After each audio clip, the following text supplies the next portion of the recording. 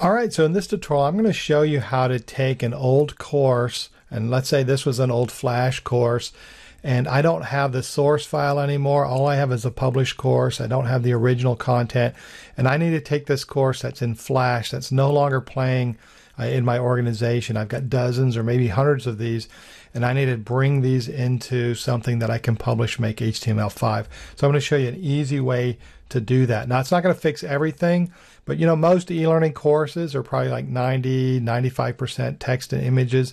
So this will work perfectly for that. Where you do have custom interactions or quiz questions, those things you're probably still going to have to build, but you won't have to build everything from scratch. So let's go ahead and do this. I've got my course here. The first thing I want to do is I'm going to need PowerPoint. I'm going to need Storyline. So I want to make sure that PowerPoint and Storyline are set up to the same dimensions as my course. So I want to make sure that I know what the aspect ratio is for the actual slide. Not the player and all this stuff here, but just the slide area. So this one I know is 16 by 9. If you're not quite sure what it is, most likely it's going to be 4 by 3 or 16 by 9, but if you don't know what it is, you can just do a screen grab of the image and just do an aspect ratio calculator search on the internet and then just punch in those dimensions and it'll tell you.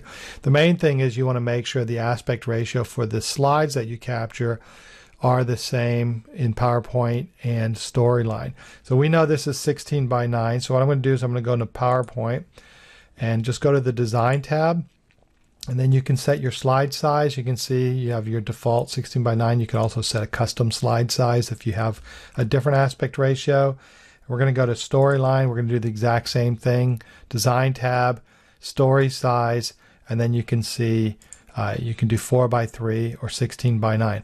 Storyline you need to change because right now it's 4 by 3. So you want to make, or by default it's going to be 4 by 3. So make sure it's set to 16:9 or custom, whatever it is that it needs to be. So we know it's 16 by 9. I'm going to go back to my course. We're going to basically do a screen capture of this course, and we want to click through every single screen and so that we can capture it. Now quizzes, I would still go through the quizzes just so you have that content captured, but most likely you're going to want to rebuild the quizzes. Simple interactions like tabs interactions, you could recreate those quickly from the screen captures. Interactions like drag and drops and things that are a little bit more complex, you probably just need to rebuild those. So let's go ahead and do our screen captures. You'll want to look for things like this, right? So you can click on them or you can avoid that if you want to, but wherever there's a clickable area or something where you need to expose some content, you want to do that as you're capturing. I like to use screen to GIF. So we're going to open that up to do our capture. A couple things about this. We go to record. Let me set the window here. We're going to pull this up here. Now this I'm not going to record right now, but I'm going to hit accept. When you're doing your captures, you can set your frame rate. Most of these screen capture tools will do like 10 to 15 frames per second. That means every second you're getting 10 or 15 frames or whatever it's set to. So that's going to be a lot of noise. But you can set it to whatever you want to. I usually set it to 3 or 5. I'm going to set it to 5 here, just so in case I click too fast, I'm still going to capture the screens. I used to set it to 1, but then I found I was clicking too fast. All right, so we're going to actually reset this here. So what you want to do is make sure you capture as close to the edge of this as you can without getting a border. This looks good enough to me. I'm going to hit accept, and we're going to go ahead and start recording. And now it's going to count down and it's going to start to go through the course. And basically at this point, I'm just going to click the next button and keep going through the course. Wherever there's an interactive element, I want to click through those. Now on this one, this is a good example. These have these mouse overs or click elements. I'm going to move the mouse so I get a solid area, and I'm going to move it to the solid area to trigger that. And the reason I do that is because if I capture the mouse, at least I can cover that up. I don't want to get it on an edge if I can avoid that. So we just do that here. And then we're going to go to the next slide. So you're just going to go through every single interaction and every single slide this way. I'm not going to make you wait for me to do that. So I'm going to pause this and go through this, and then we'll rejoin when I'm done. All right, so I clicked through the course. I'm done. And now let's go ahead and stop this. You can see it's about 400 frames. And so it's going to open up the screen to GIF tool. We have 400 frames. You can see I have a lot of duplicate frames here. I'm going to go through that. Now some of the duplicates are fine, right? Like when I go through the tabs interaction, what I want to do is I want to have each one of these here, right? But you can see I've got a ton of duplicate frames, so we don't need all of that. The cool thing is I can just go up to Edit. I'm going to do Remove Duplicates. And you can see I have some options here, so it's going to analyze it. So in this case, it's set to 90%. So it's going to remove the ones that are at least 90% similar. So if you want to tighten that up or make it, more flexible, you can change the number. We're just going to go with the default for this demo. Hit Apply, and then it's going to go through the process of analyzing the frame. So this should, where I have about 20 frames like this, I'm going to end up with only one. I'm going to pause this again. And through the magic, we'll be back to a processed file.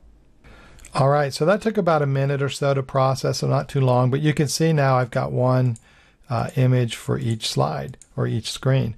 Now, some of these are not going to be perfect, right? You can see these have the mouse on here.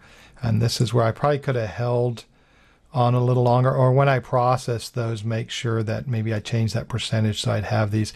Because what I'm going to do is just delete the stuff I don't need that's extra here. So we're going to delete these. But this is a good example of where you can play around with the capturing or set it to not capture the mouse. It just depends on what tool you're using. We're going to keep this all the way it is. If you want to, you can go through here and get rid of these are extra slides that have survey info and all that stuff. We don't need all that stuff. All right, so let's say this is our course. We're happy with it. It ended up being 30 slides or so. So now what we need to do is save these. So what we're going to do is let's click on an image, hit Control A, select all of the images. We're going to go to File, Save As. You're going to choose Images, Frames, and then we're just going to overwrite this. So we're going to save this old course B, and we're going to hit Save. And it's going to say we're going to save the 31 frames. Hit Yes. And now we're done. So now what we're going to do is we're going to take those images and we're going to insert those into PowerPoint. And then we could insert them one by one into Storyline, but let's say we had thousands of these. If I insert them into PowerPoint, I can do a batch import that's really simple. So let's go ahead and do that. We're going to come into PowerPoint. Got my PowerPoint slide. I'm just going to insert. I'm going to choose Albums and New Photo Album. And now I need to find the file on disk. And you can see here all my images. I'm going to select them all. And I'm going to insert those. And it's going to insert them as an image, as an album. And we're going to put Fit to Slide. Hit Create. And it's going to create our album. So just that fast, it's created, right? So now what we need to do is get rid of this slide. And what you could do is start cleaning out these files if you want to. If everything's the way you want it to be, then we're going to go ahead and save this and import it into PowerPoint. A couple things you can play around with is if you want to make templates from these. So you could duplicate these slides and then cover this stuff up, and then you have your templates and whatnot from that. One thing you'll notice is, see how you have the black border here? That's because it's fitting this, but it wasn't a perfect screen grab. So I've got this black background. One thing you could do is you could right click, format the background of these slides here. Let me close all this junk out. Here we're going to right click, format the background of the slide, and I'm going to do a color pick of this background. You can see I already got rid of that, and I'm going to apply it to all. So now all of the slides have that same color background. Okay, we're happy with this. We're going to save this, and then we're going to import it into Storyline. So let me go ahead and pause this, and I'll get Storyline set. Okay, so now we're inside of Storyline. What we're going to do is go to Slides, and we're going to import, and we're going to import PowerPoint. We just need to find our file, which is right here, and I'm going to open that, and it's going to show us a preview of all the slides. This looks good. We're going to import this into a new scene, and now it brought all of those slides in here. At this point, if you didn't need to make any changes, you could just go up to here, publish your course, and you've got a published course. So if we preview the scene, for example, we're going to have a published course. Now, obviously, when we bring it in from PowerPoint, there's going to be some stuff we have to fix, like there may be some automated triggers. But you can see there's your course, right? It's not perfect, but you've got all your content. It's an old course. Most likely it doesn't need to be perfect, but this is an easy way to clean that up. Now, if you did bring it in from PowerPoint, you're going to have these triggers here that automatically advance the slides. So you can fix that in PowerPoint so that doesn't come in that way.